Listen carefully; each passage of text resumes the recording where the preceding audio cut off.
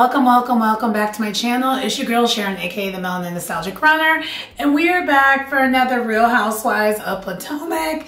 It is season 8, episode 13, and this is called Sharing is Caring. And before we get into the episode, I almost forgot about it. I'm not gonna lie, and the reason is out of all the other Real Housewives franchise, because it's on a Sunday night, there's been so many things that's caused it to not air. So for example, during the holidays, you had that, you had holiday break. And then now, or last week, we had the Super Bowl. So now I think we're done all those humps, but that is kind of the tricky thing about being a franchise that airs in the fall, well, winter, being on the Sunday, because yeah. Anyway, the episode was overall, it was a good episode. I will say that. Potomac still needs help. I will say that. It definitely is not, it's not giving what needs to be gave all the way, but they're doing better. I just wish, I don't know, I feel like a lot of the, overall, when it comes to the season so far, I just feel like a lot of things are not happening in the correct order. A lot of things that are taking place almost like towards the end of the season, which is really, really weird. Or, I mean, that's part of it. And then also too, this Mean Girl shtick, and we'll get into it for sure, of the Lisa Rinna of this crew is getting old and stale and tired. And then Thing 2, who's also part of that crew, over it. I mean, at this point, I just feel like both of them can go. Or one of them can be demoted to a friend of and the other one can go. But they need to get split up. Because it's just, it's not enjoyable. I think it's so weird because a lot of people are doing the not so nice things. And I will even say Wendy's even part of it too, to me. And I'm, you know, that's, I love Wendy, like, for the show, but it's like everyone overall, minus, I think, like, Candace and really even Mia, because I enjoy watching Mia. She's a hot mess, but I enjoy it, and Karen. So outside of those three, everyone else is kind of like, I think they think what they're doing looks different I think they think they're eating or doing something like awesome, and we're going to be like, oh my gosh, that's awesome. And it's not giving that. Like what they think it looks like, it don't look like that actually. And I'm just kind of over it. So that's kind of why I'm starting off this. And you know, I do this every single time before I start with Potomac because I just want more. I want more from this franchise. I really do. But anyway, let's get into the episode. So the episode does start with Gordon getting Mia's girls together. Basically, he literally is doing this, like tying them up, getting them right, getting them tight, you know. And this is not why I wore this. I just happen to be wearing this, by the way. Today was my day off, and I basically got to have a relaxation day, and we've been taking full advantage of it. But anyway, so the reason why he's helping Mia get together is Ashley's actually on her way over to visit. So while they're waiting for Ashley to arrive, they recap Happy Eddie's event, and also Mia talks about how Karen and her got into it. And but when she's talking about how Karen and her got into it, she's talking about both Happy Eddie's event as well as at Naneka's housewarming party. And the producers in the confessional asked if she mentioned to Gordon about Karen mentioning her, you know, sleeping with a rapper. And she laughed. She's like, yeah, I might have left that part out.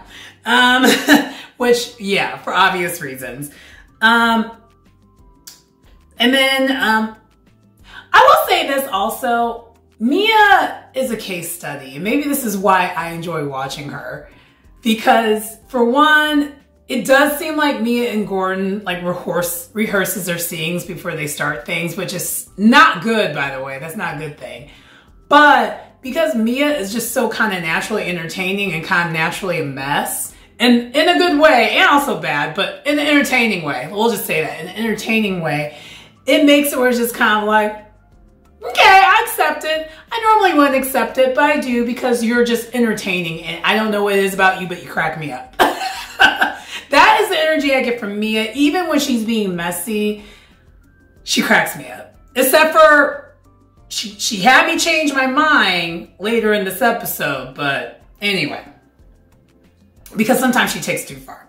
But, so Ashley does arrive and Mia greets her with a Corona. So they're already off to a good start because we know that is Ashley's drink of choice is Coronas. So Ashley mentions that she used to live really close by to where they live at. I think it was probably even in the same condominium buildings where they're living right now. And she used to live like on the 15th floor.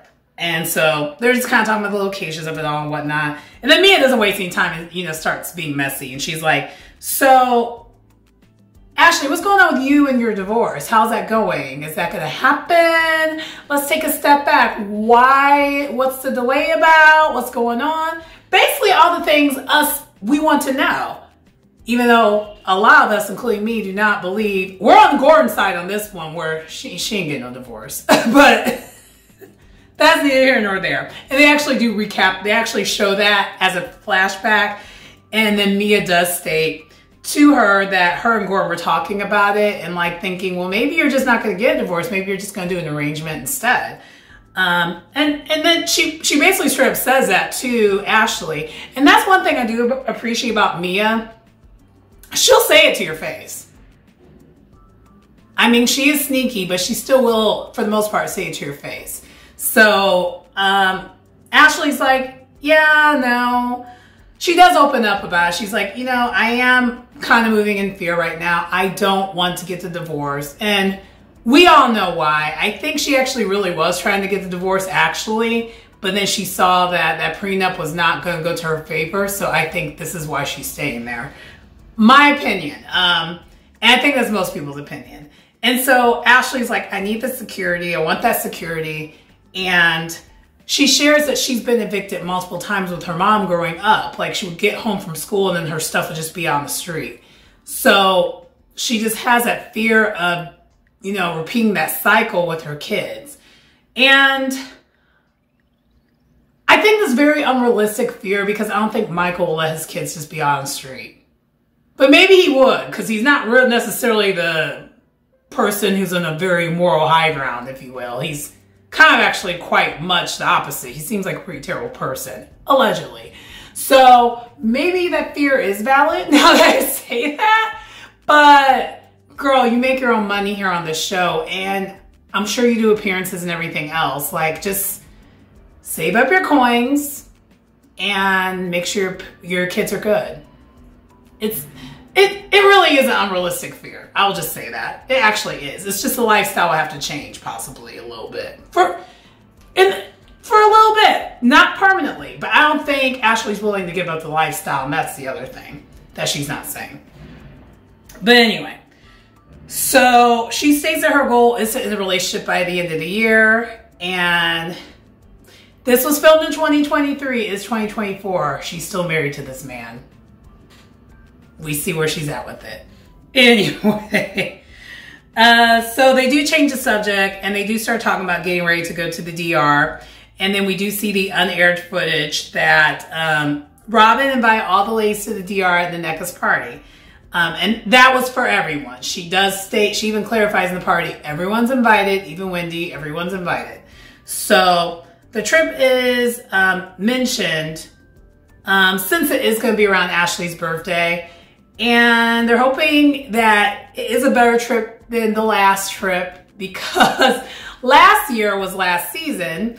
And last season we saw that Mia pretty much hijacked the trip and got into it with Jacqueline. And her and Jacqueline had that huge falling out and they were in Mexico. So they're hoping to do a redo. And Ashley's like, you know what, whatever, it's just a birthday, it's fine. So that's pretty much it for that. So next, and this is one of the things I mentioned at the very beginning of the video, the order is just off. So Nneka and Wendy finally do this sit down. The sit down that should have happened in episode 3. I mean, and that's me being gracious. It really should have happened to episode 2. No, 3. It should have happened to episode 3 because the fallout really happened to episode 2. So episode 3 is when this should have happened. But anyway, they're finally doing this. And I mean, what we expected to happen happened. No progress, no moving forward. Nneka pretty much gaslit the whole entire time and kept just bringing up Lebe. And honestly, Nneka, if you're going to keep bringing up Lebe, maybe she should be on the show instead because she seems super thirsty to be part of your plot. It's like, you can't eat, you still, and Wendy even said it herself. She's like, what did I do to you? And Nneka never answered the question. She just constantly kept deflecting about her family. And Wendy's like, you do realize based off our culture, you speaking ill about my family that's a not moving forward thing. Like there's no moving forward with that. And she's going by what Lebe said to her, but it's just kind of like, have y'all seen Lebe? Because we saw her in the last episode. And I kind of want to put a frame here. I think I might put a frame here for Lebe. She does not look like she could be trusted. I think this is really, as part of this sit down, I really wish that they would have just invited Lebe on this too, because she clearly wants the camera time. The way y'all talk about her, you make it seem like she's a cast member. And by y'all, I mean Nneka. Nneka's the only one that keeps bringing this lady up. And I'll be honest, I feel like Lebe lied. I feel like this is all just drama she stirred up. And it's just a bunch of BS. It's stupid. It's so stupid. So because Nneka could not answer the question of why she has a problem with Wendy, because she really doesn't. She has a problem based off of hearsay. Even Wendy tried to say, like, my issue with you was based on facts. You did call me a bitch, and you called my mom a witch, and you accused my mom of having shrines. Nneka is stuck on the fact that she has shrines.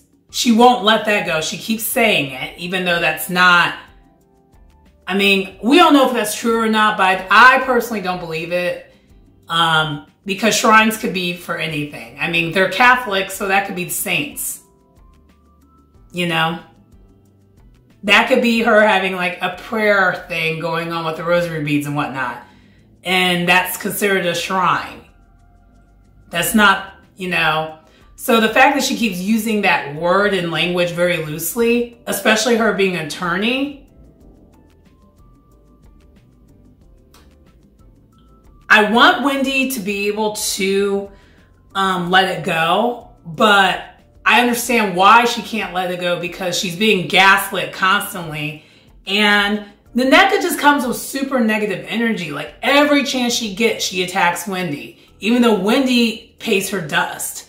And let's just call a thing. Nneka's a flop. I don't like her. I'm sorry. I've tried. And even if she would have, I mean, honestly, if she would have led with what she led the last 2 episodes before this episode, you know, introducing us to her sister, her house, all that, I would maybe feel differently. But because she led with the Wendy hate and based off of something that someone said and you weren't even there for all of that, and then you also made it where your husband basically attacked Wendy's husband over Facebook unfriending.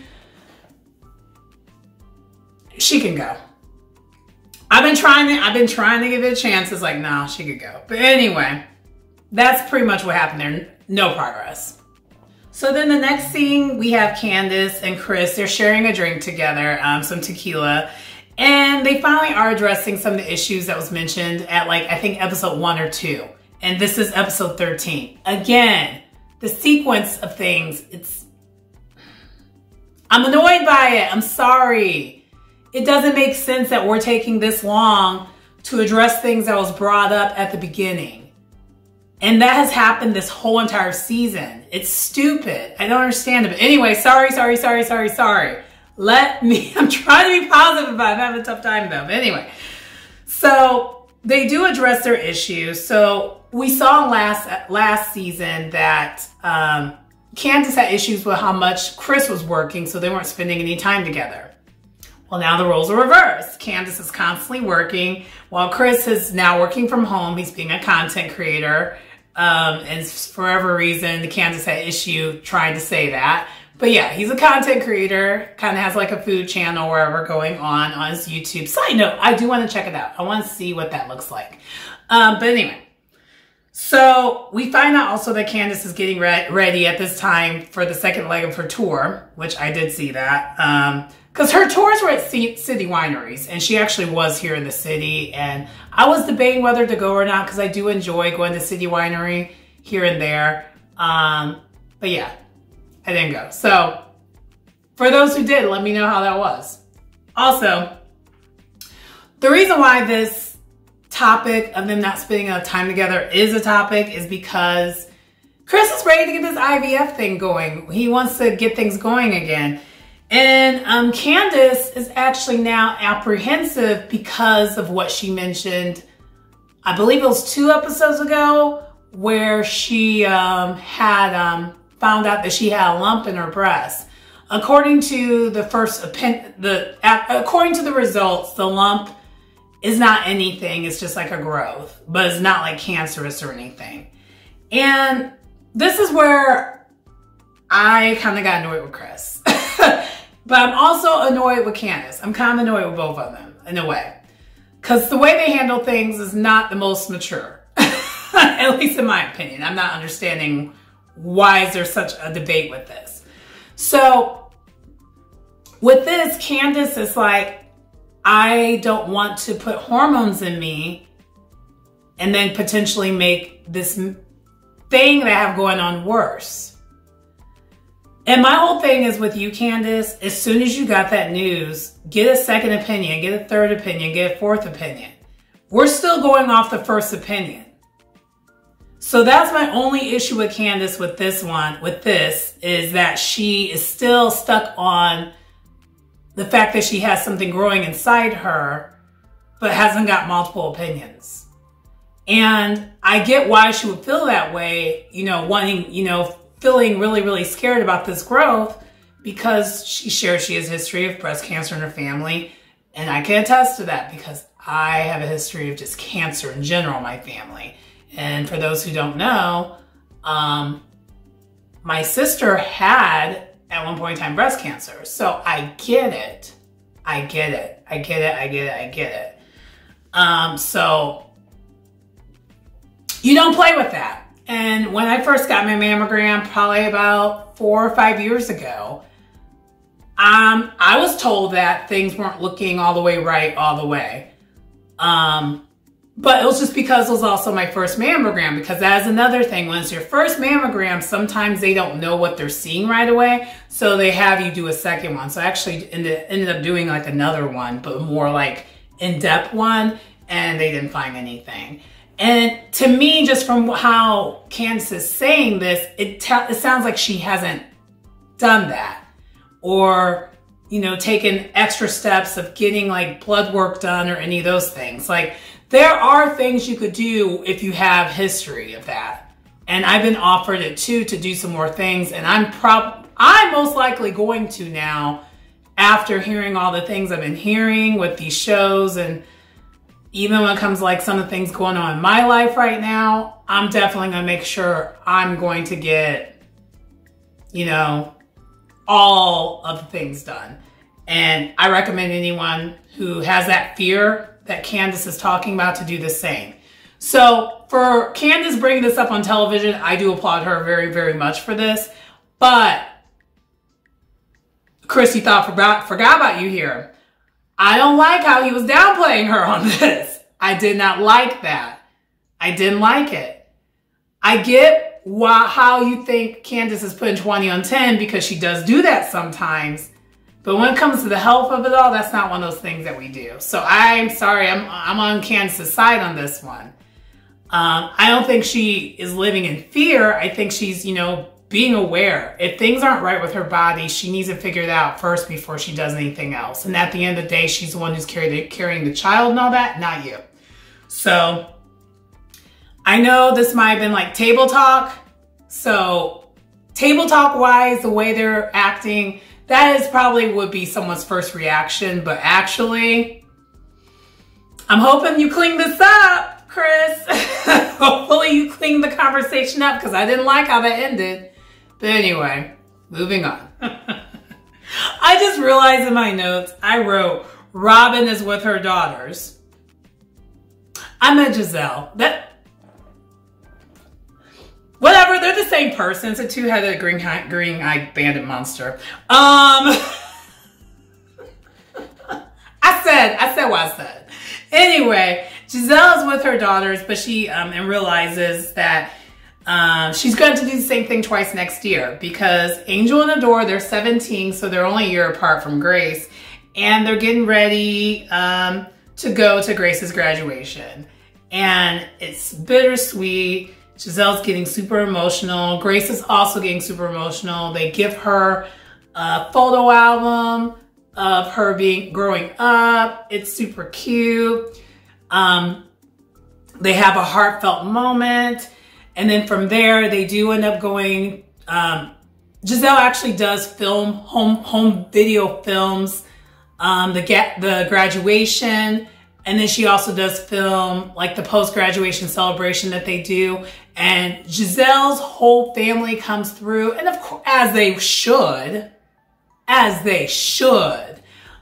So you see Giselle's mom, see Giselle's dad. Don't see Giselle's siblings. Which, by the way, we didn't know she had siblings till last season because she doesn't open up her life to anyone. Which I don't understand how she's still on the show for that reason alone, considering that this is season 8. Anyway, but then we also have Pastor Jamal Bryant is doing a sermon. And she's just happy that the whole entire family came through. And congratulations, Grace. I love that they were showing leading up to the graduation all the previous seasons of her kids growing up. And I think that is one of those things that's awesome about the Real Housewives franchises. If you have a really successful franchise and you're someone who's like a mainstay, you literally get to see your family grow up. And you have that permanent footage of your family growing up. So that is dope. Anyway. So next we have Robin, Nneka, and Mia meeting up, going shopping for the trip. And you know what? I'm getting warm. Sorry. I was cold in the other room for whatever reason. Our weather here in Chicago has been really, really weird. So like Saturday, it was in the teens, and today's in the 50s. Make it make sense. But anyway, so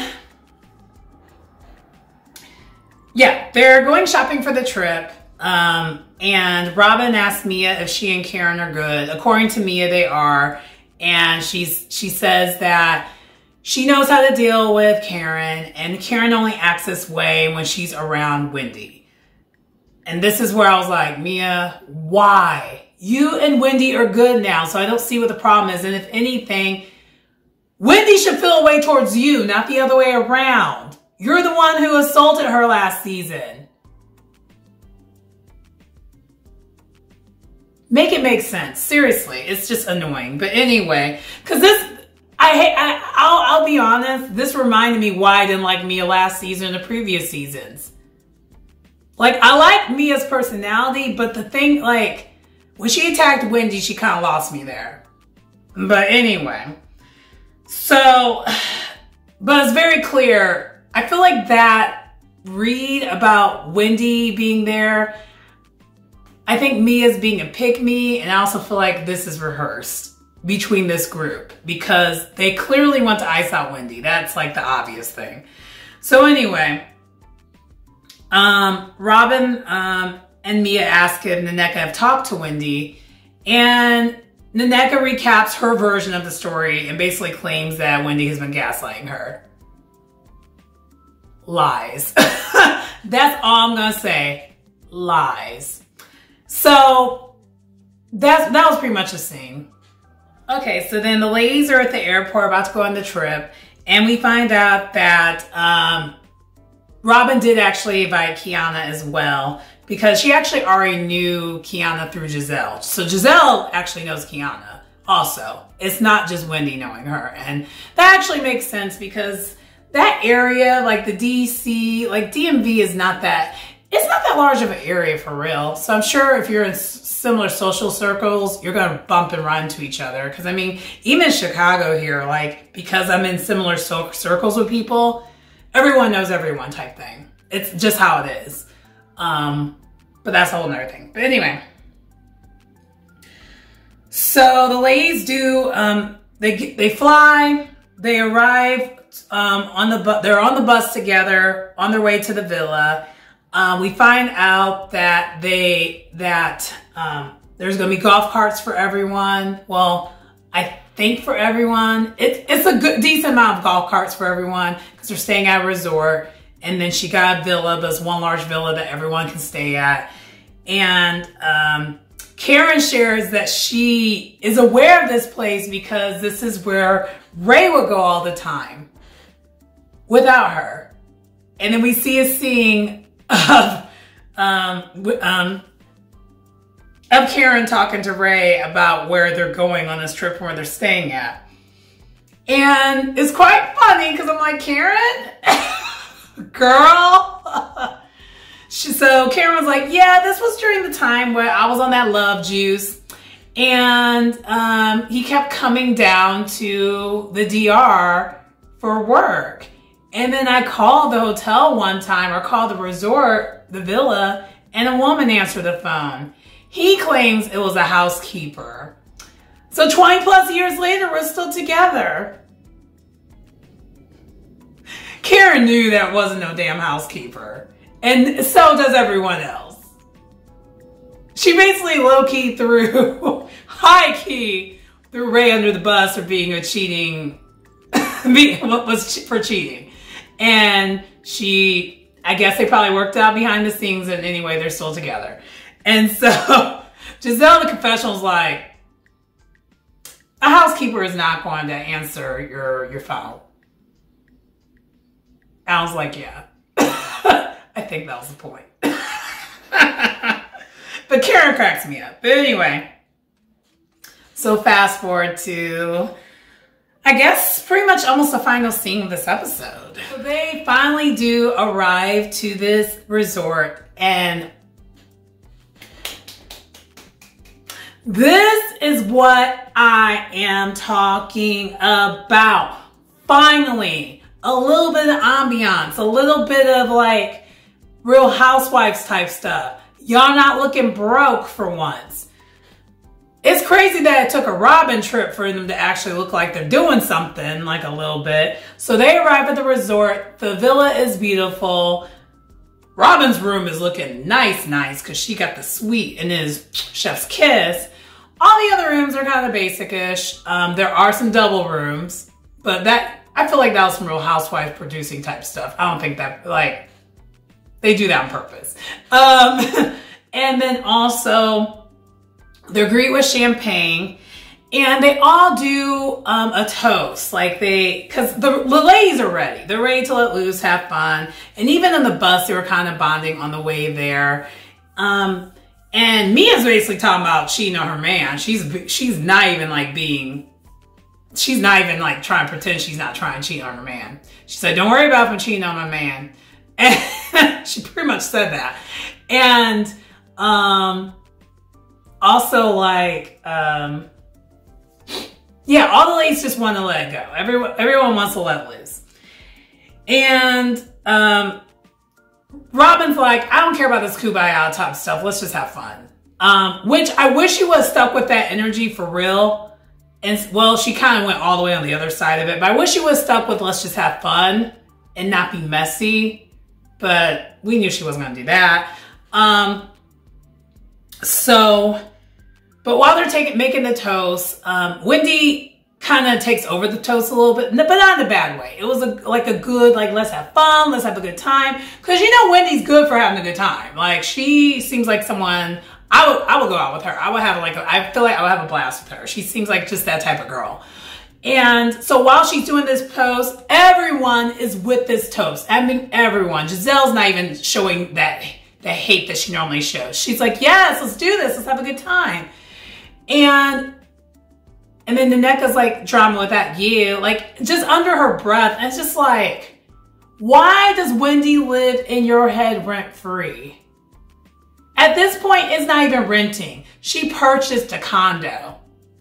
She owns your head right now. It's nuts. It's maddening. But anyway, that's the other reason why I'm just like over in Nneka. But so while this is happening though, Kiana realizes like she doesn't feel good because she took a couple sips of that champagne and immediately, I guess, it activated her ulcers because apparently she has an ulcer like in, you know, the areas.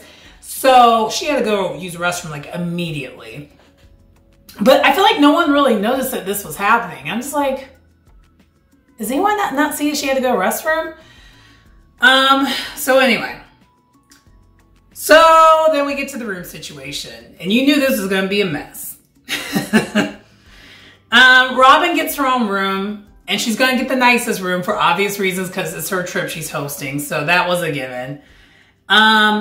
And Robin decides, instead of doing the thing that most housewives do, she is going to choose the rooms for them. Which, you know, this is going to go, you already see where this is going. It's giving Mean Girls lame behavior. Instead of just at least the non-dramatic thing of just drawing out of a hat. And then, because the drama will still happen because there's always going to be some rooms that are not the best. So you don't have to make more drama out of the room picking outside of the fact that you have to pick rooms whether you draw them out of a hat or not. Anyway, so Robin being shady, she's like, Nneka gets a single room because she's new. Ashley gets a single room, even though she always gets a single room, but she's going to get a single room because it's her birthday. And of course, Giselle's going to get a single room because that's her best friend. Everyone else gets doubles. Which also includes Karen. And Karen never gets doubles. She always gets her own room. And yeah, she did this on purpose, clearly. But like, it's just like, shade is not shade when it's obvious. It's stupid then. It's Mean Girls. It's not even fun. It's just dumb. And so, but Karen, forever being the one who is trying to save this show, throws a complete fit and makes it worth this whole entire scene. Karen was upset. She was so mad. She's like, oh no, ma'am, I won't be sick. I won't be. I'm not sharing a room.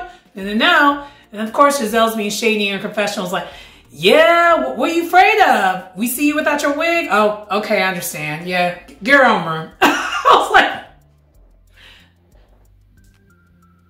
I don't like Giselle, but the Giselle and Karen frenemies saga will always, it's kind of always funny. I'm sorry. That works for me. Anyway, and so this, of course, leads to Robin and Karen getting into it.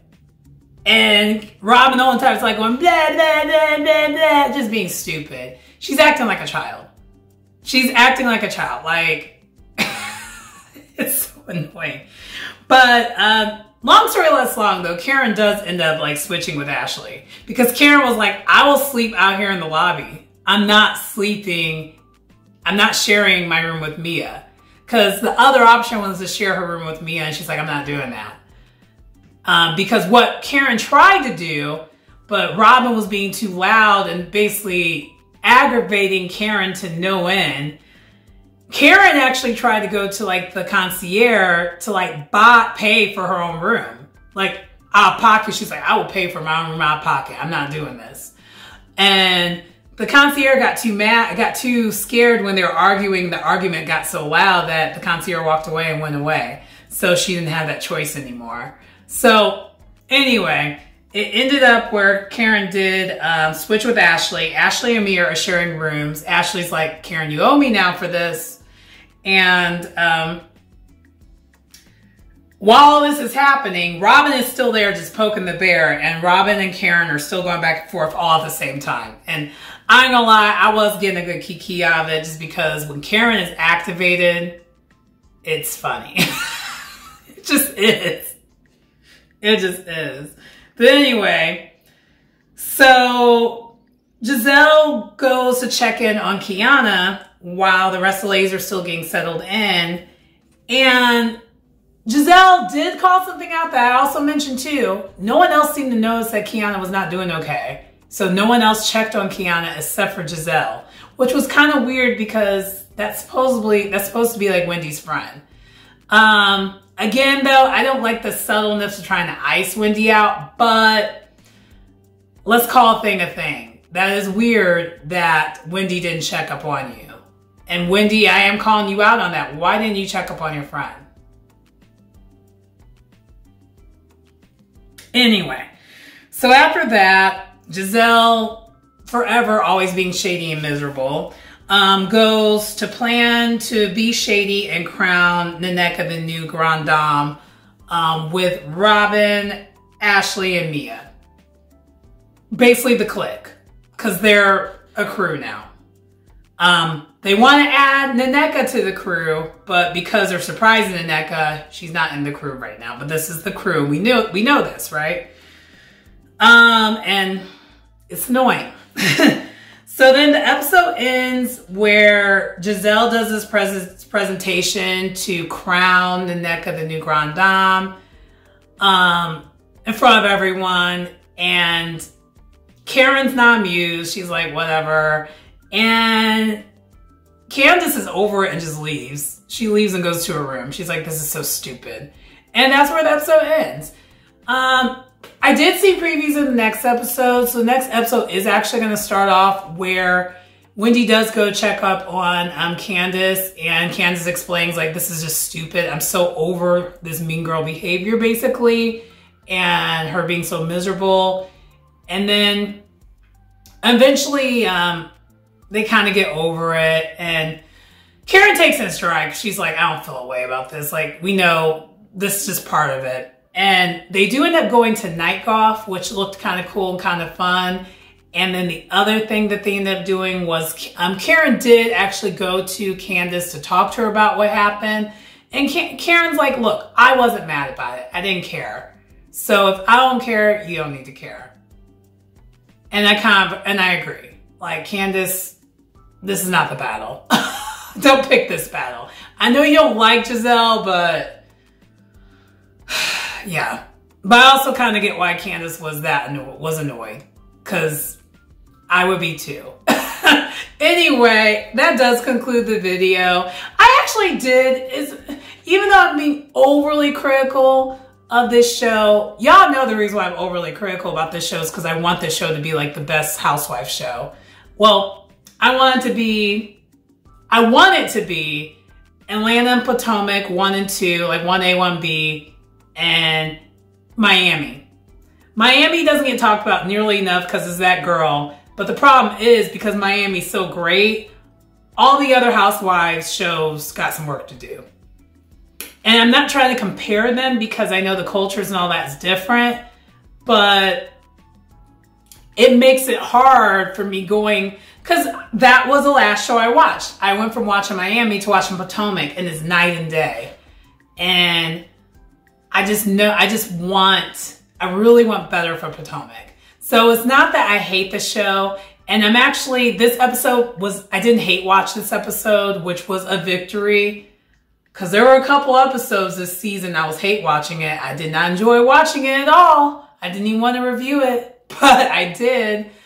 Because I do want this franchise to be great. Be great. But I do think there's some adjustments that need to be made in order for that to happen. Similar to what's happened with Atlanta. They're making adjustments. I think next season Atlanta will be great. And they made the adjustments with Beverly Hills already. I mean, it's getting there. But anyway, that does conclude this video. Please like, comment, subscribe to the channel if you get anything out of the content. It's your girl Sharon, aka the Melanin Nostalgic Runner. And I will see you next time. Bye.